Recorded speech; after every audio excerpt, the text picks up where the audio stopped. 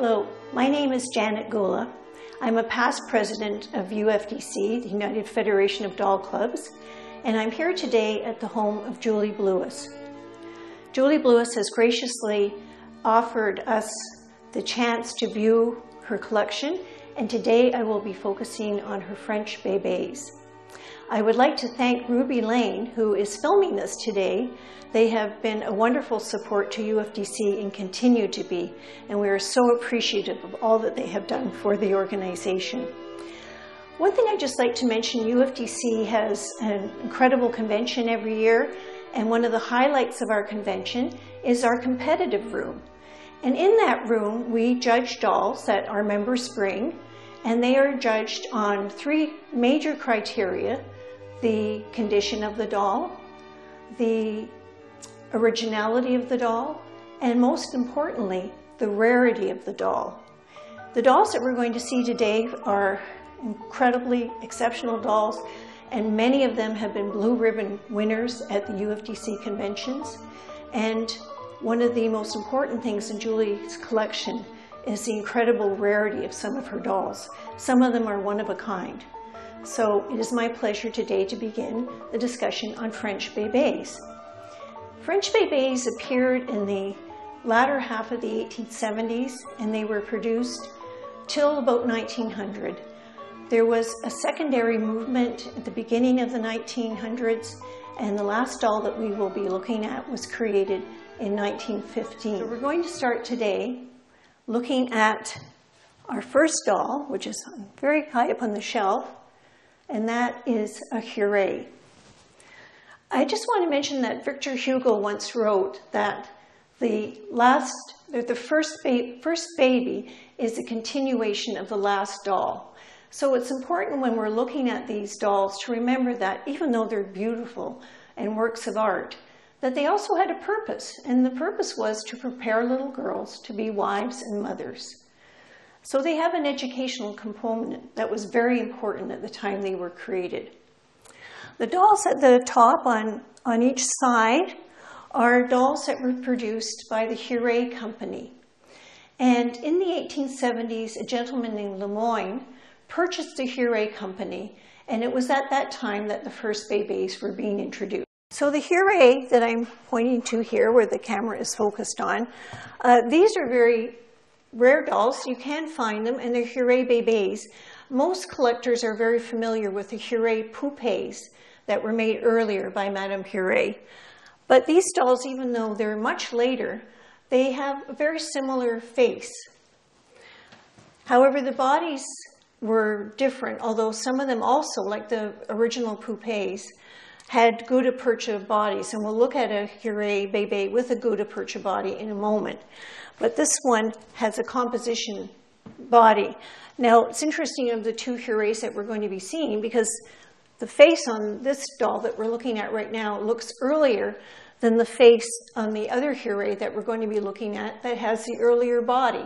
But in the factory, sometimes stock was sitting around and they grabbed whatever was made there. So if we can point the camera on the other side now, on the far side, we have a Jumeau with a gutta percha body. So gutta percha was basically rubber, and they also used it on the early poupées, as I mentioned, but it was not the best material. I mean, they were trying to always find, when they were creating these Bebes, unbreakable materials, because children were playing with them, so things got broken. And they always marketed them, no matter what they were made of, with the bisque heads as unbreakable dolls. Most of the manufacturers called their dolls unbreakable. So usually they were referring to the bodies, not the bisque heads. However, the gutta percha tended to dry out, it cracks, it doesn't age well. So eventually they abandoned that and started going to the more common, at that time, composition dolls.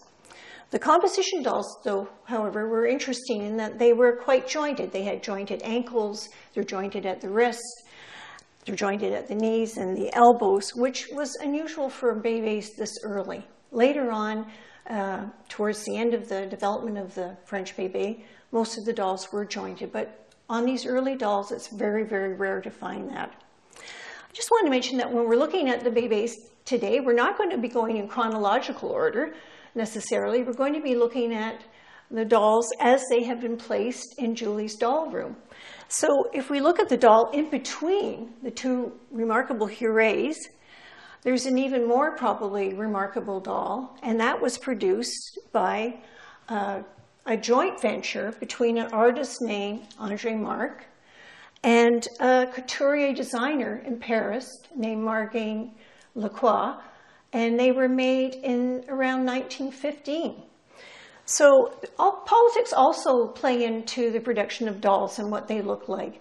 And at that period, France is fighting the Second World War. They're trying very hard to promote French products. They're competing with the Germans. So Margaine Lacroix had an idea that she would produce a series of dolls that would be artistic, that would be original, that would be competitive with anything the Germans were bringing out. And she worked with the artist Marc, and they produced this very unusual doll. She also brought in an artist to create the body, which was extremely unusual.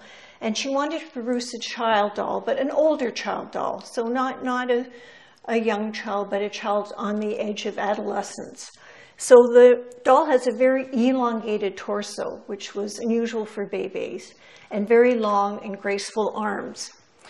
Now, we believe that only 100 of these dolls were ever made, and some are found with numbers inscribed in red on the back of the heads, but not all of them.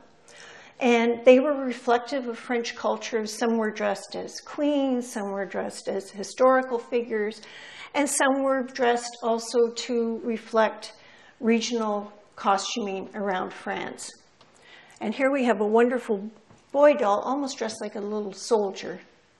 But these are, again, I mean, there were 100 produced and they didn't all survive, so incredibly rare dolls. This would be the pièce de résistance to most French doll collectors of Bebes. However, in Julie's collection, it is just one of the remarkable dolls that she has. The dolls that you're looking at right now were all produced by one manufacturer, the Steiner Company. Jules Steiner had a doll factory. He was a fascinating character. He was an inventor throughout his whole life. He produced patents right until the time he died. He even produced a patent for a toilet. And this patent is still applied to airplane toilets to this day, the flushing mechanism. So he was quite a character. He was an inventor.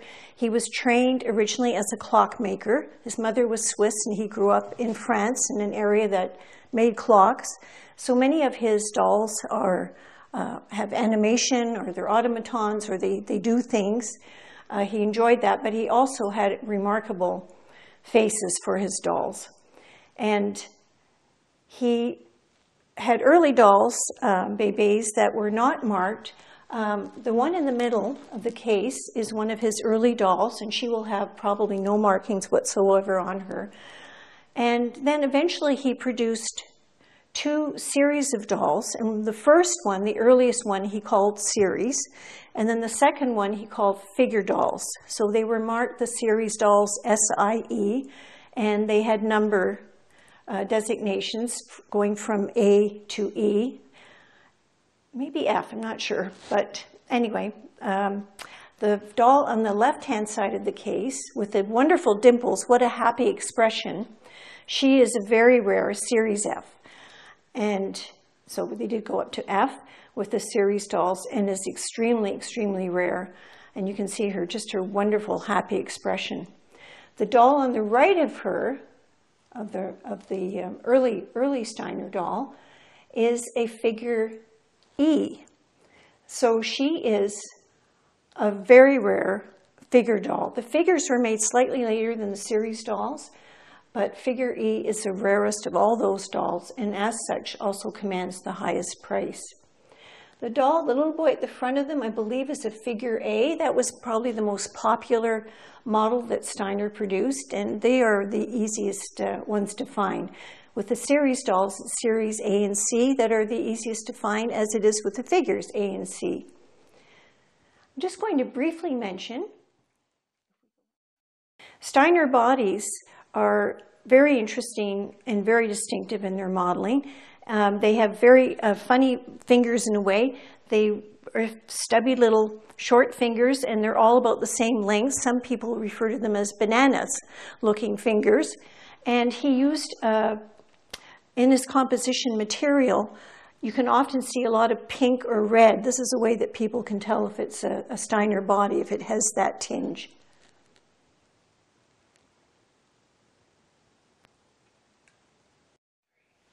This doll was created by a man named George Most, and there isn't a lot of information about him. He didn't produce a lot of dolls, but the dolls that he did produce are extremely distinctive. He used a 4-part mold for the faces, which was different because most of the doll heads were created with a 2-part mold. So it was a little more complex, and of course when you're firing these things, there's more chance of things going wrong. So it's a little bit more complex. And he wanted to be able to produce a doll that you could vary the mouth. So he wanted to be able to make a doll with an open mouth with teeth, or a modeled teeth. In this particular case, the doll has no teeth, but there's a very wide space between the lips. So that was his innovation. They have incredibly distinctive faces. You can see what a wonderful face, almost like a character doll. And he produced dolls for 30 years, beginning with the manufacturing of French fashion dolls. But really, it's the Bebes that are the most wonderful, I think, of all the dolls that he made. This doll is wearing an exceptional costume, which is not original to the doll, but the work and the detail on that is just really something remarkable.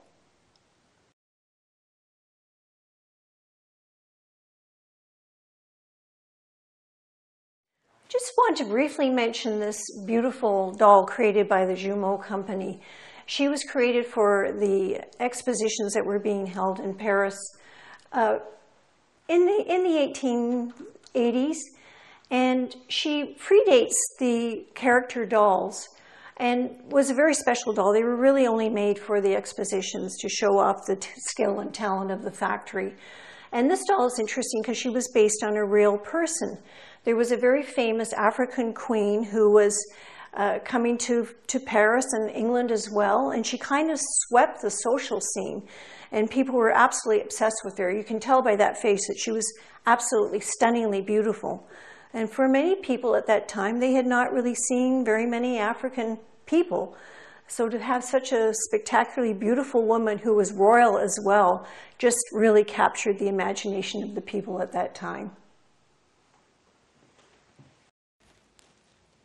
Etienne Denomar came into the French Bebe market very late, and unfortunately he was always struggling. He was a sad story. He actually had a nervous breakdown because the company was doing so badly and passed away shortly after the company closed. He just came into the market too late, and there was too much competition. His doll faces are almost comical. But he did produce a limited number of dolls with painted features. The most commonly found are clowns. This doll, with her painted on mask, could be one of a kind. I don't believe I've ever seen another one, and I've never seen one talked about in a magazine or a book. I think that Julie has the one and only doll. So she's really remarkable, and she's a masquerade figure. So we just wanted to mention briefly about that company. It was a small company.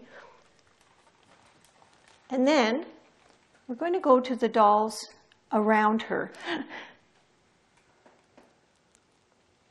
So one of the things that's remarkable in Julie's collection are the incredible number of mulatto and darker face dolls that she has in her collection. These were rare. They didn't produce a lot of them. There was a fascination, as I mentioned, with African culture at that period of time. And a limited number were created, mostly for Parisian little girls because they found it fascinating. There was also a pocket of wealthy African people living in Paris, so they could have been marketed to them as well. Later on in the Jumeau factory history, they were producing dolls for South America, and those dolls have different features as well. So they were marketing to whoever would buy their dolls. We'll talk a little bit more about Jumeau later because he was a fascinating manufacturer and individual.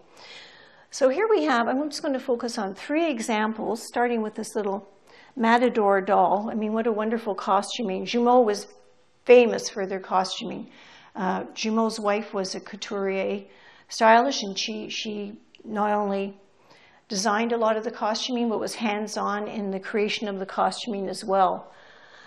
And the doll behind it is, I believe it's a Déposé model of the Jumeau company. And then the large doll, standing beside that one with the wonderful pink costume, is also a product of the Jumeau factory. So I was mentioning about the Jumeau company, and in the period of the manufacture of the Bebes, the original owner's son took over the factory. His name was Émile Jumeau.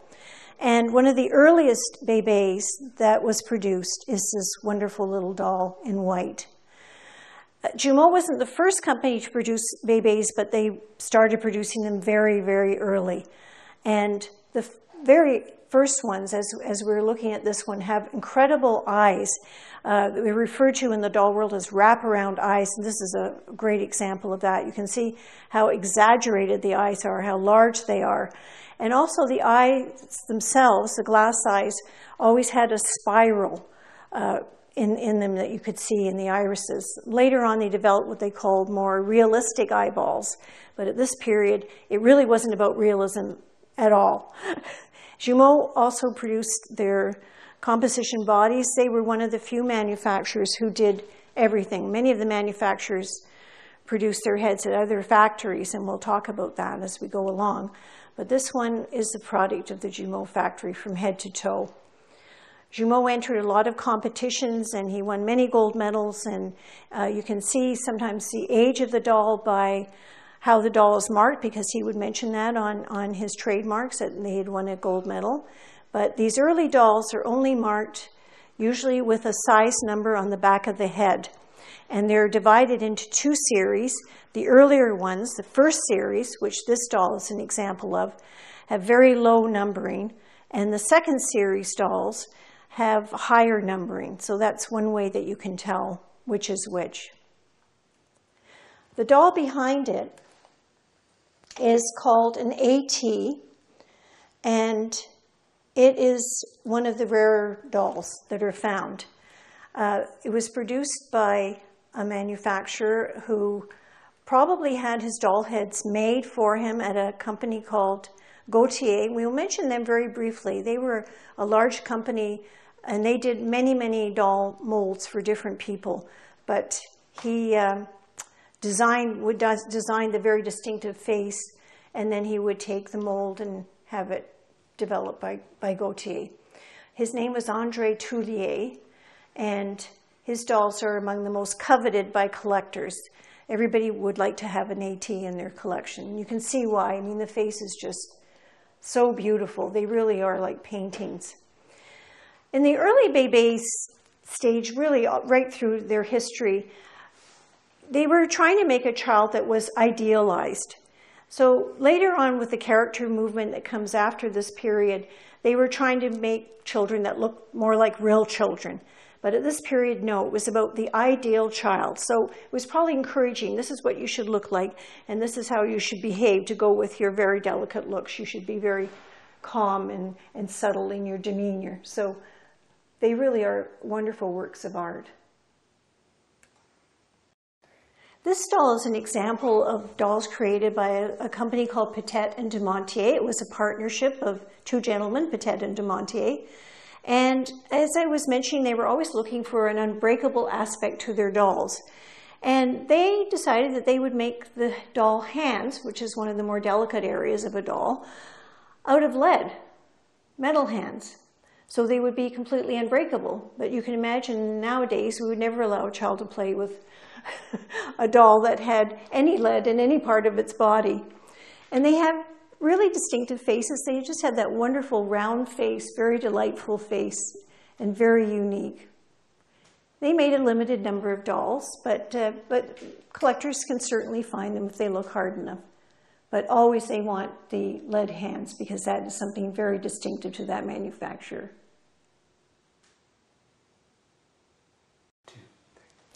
The doll that you're looking at right now is another example from the Jumeau factory, an early portrait Bebe, in a smaller size than the first one that we saw. It's also very interesting with dolls, the variation in sizes. You can get very, very tiny dolls, 8 inches right up to 36 inches, 42 inches, so they came in all different sizes.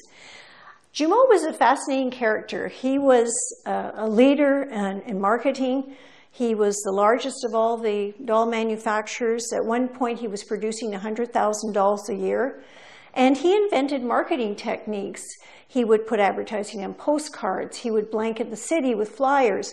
And many of the techniques that he used in marketing his products were copied by other companies and are still used today. So he was quite an interesting character. The little doll that you're looking at, and I would estimate that she's probably about 8 inches tall, was made by the company of Francois Gautier. And Gautier was again a prolific manufacturer, but he was also a producer of dolls' heads for many other companies, as we were seeing earlier, and we will see again. He produced doll heads for many companies, and we're still doing research and discovering that he actually produced doll heads for more companies than we were aware of. So he had a huge factory with the ability to do that. But his own dolls have very interesting and unique little faces. And you can see, even with the small size of this doll, that is a classic, what we call FG face. And he had different markings. He used a cartouche for his later dolls with his initials in them. And the earlier dolls have block lettering. And I believe this is the block letter FG, the earlier of the two. They're fun dolls. They're easy to find, and sometimes they're reasonably priced for a collector. So most Bebe collectors will definitely have a few FGs in their collection. Along with Jumeau, most collectors know the firm name of Brew. And Brew, again, was an early company. They were pretty large manufacturing, and they produced some pretty incredible dolls and some innovative dolls. So this Bebe is called a Bebe Gourmand, and she was able to eat. And you would give her a little wafer, and then I'm just going to come into the picture and show you her shoe, because you can see at the bottom, there's a little cutout on the sole, and that was where the food would come out of again. So these dolls are very rare. Not very many of them were made or survive. And she's also very heavy. She has a good weight to her, because you can see her legs are bisque and her arms are bisque, and she is on a leather body torso. So Brew tended to make their dolls in the early days with completely leather bodies. And this is unusual with the bisque legs. It was specially designed for this very, very rare Gourmand doll. But the problem with the Brew bodies was that the bodies tended to slump. The stuffing would move around, and suddenly your doll couldn't stand up straight anymore. It could only sit down, or vice versa. So that was one of the things that Jumeau decided to make the composition bodies that were easier to position for children. And that's one of the distinctions between Brew and Jumeau. We're looking at two extraordinary dolls. One was produced by Halapo, the little girl in the green, and the other one is a second example of an AT. We saw a larger model earlier.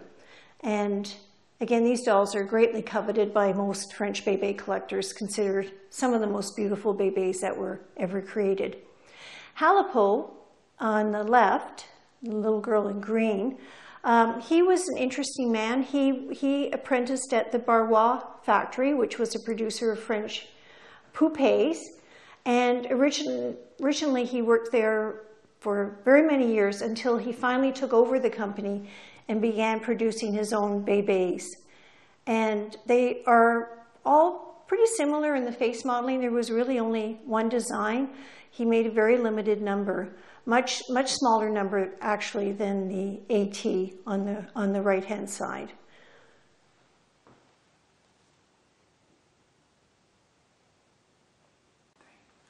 Earlier I mentioned to you that most of the Brew dolls are found with leather torsos.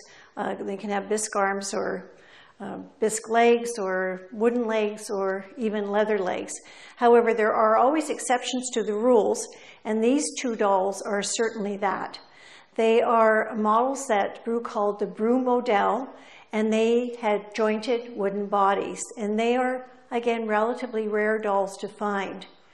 The one on the right is a very typical Brew model with a wooden body, but the doll beside her is rather unusual. She also has the Brew model wooden jointed body, but she has a rather unique feature. If we turn her around, we can see that she has a key in the back, and she actually has a music box mechanism and plays music. She's known as Baby Musique, and she is an extremely rare doll.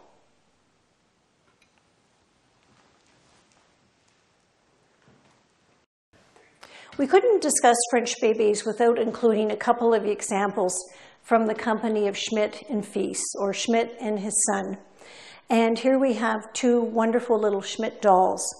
The first doll that we're going to look at is one of the earliest models that they produced, and you can see the very distinctive round face. Schmidt Bebes always had very unique bodies. They had a very flat derriere, so that they were designed to sit flat so they could sit up nicely. Most dolls had a rounded bottom, but they have a very flat bottom designed for that purpose. And they also had very unique arm structure. And in the doll world, they're referred to as gauntlet arms sometimes, because they're almost like if you can picture a knight wearing a glove, you can see how they're really wide at the jointing. So that's always a distinct feature of Schmidt Bebes. The smaller doll beside is a later model, so you can see how the face evolved. However, the body will again be the same body, same flat bottom, and same gauntlet arms.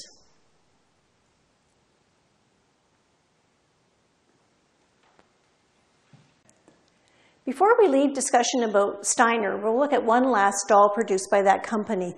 And this again is a relatively rare doll. She is a figure B, which was not such a rare doll. You can find them, but usually they have open mouth with teeth.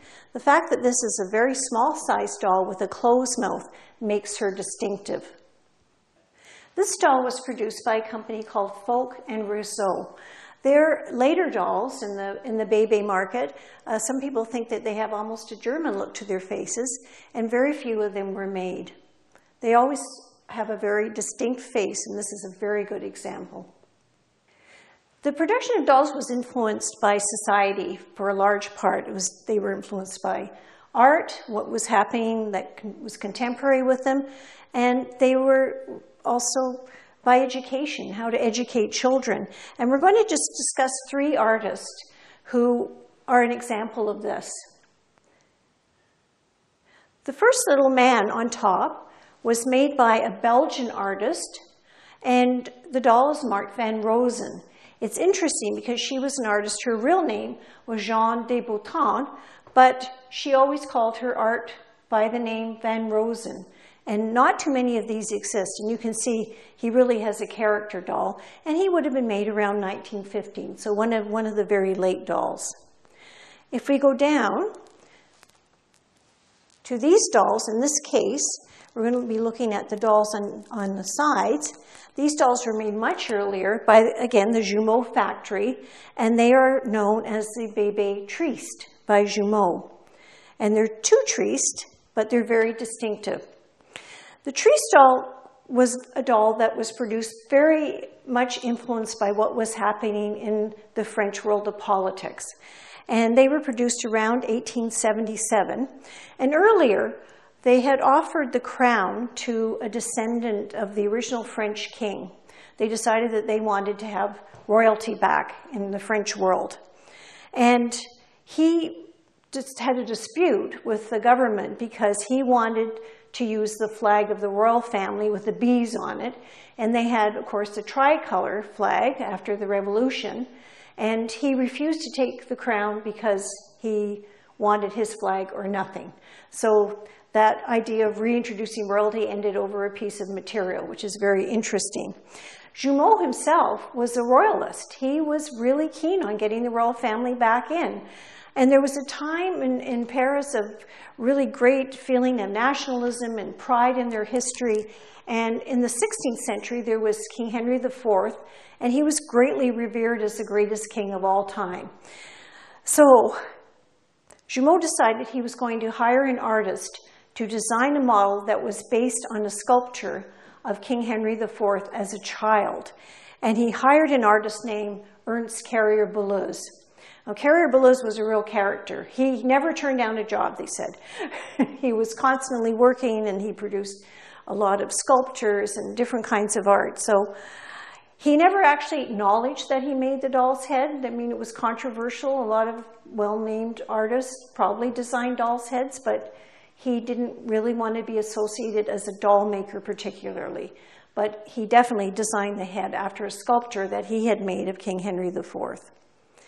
These dolls are called tristes because people thought they had rather a sad expression or a thoughtful expression. And these dolls are the same mold, head mold, but they're very different in design. The doll in the blue is a classic triste on a classic Jumeau body. But the doll in the purple, she is actually an automaton. And you can see her holding her little theater and her little basket. So she also has a key wound mechanism, and when moved, everything becomes activated. We have already discussed this A. Mark doll, but we're looking at the artist now. And Mark was an artist. He was a very classical artist. Unfortunately for him, he was producing art at a time that we had the Impressionist movement going on in Paris and also the Modernist movement. So even though he was recognized as being a wonderful sculptor, he was a sad character at the end of his life because his art was largely dismissed and people felt he was old-fashioned. So he only designed one doll's head. This is the one that he designed. And sadly, he ended up in poverty and had a tragic end to his life, but he did produce an incredible doll. So that is a look at our three very different artists. And it just shows that dolls were definitely influenced by art, because this doll is based on a classical ideal, but then following the end of the Bebes era, we come into the German character dolls who are based on real children and reflect the modernist movement. These dolls we're going to end our tour with are extremely rare dolls, and I'm not even sure if there are any other examples in existence. There is not too much known about them other than the fact that their creator, Louis Lejeune, took out a patent for a trademark in 1915, which shows a winged letter A on the patent. But they have very sweet faces, and they are definitely in the Bebes tradition rather than in the French character tradition. As I promised, we're going to end this tour of Julie's collection with this very unusual doll who has no ears.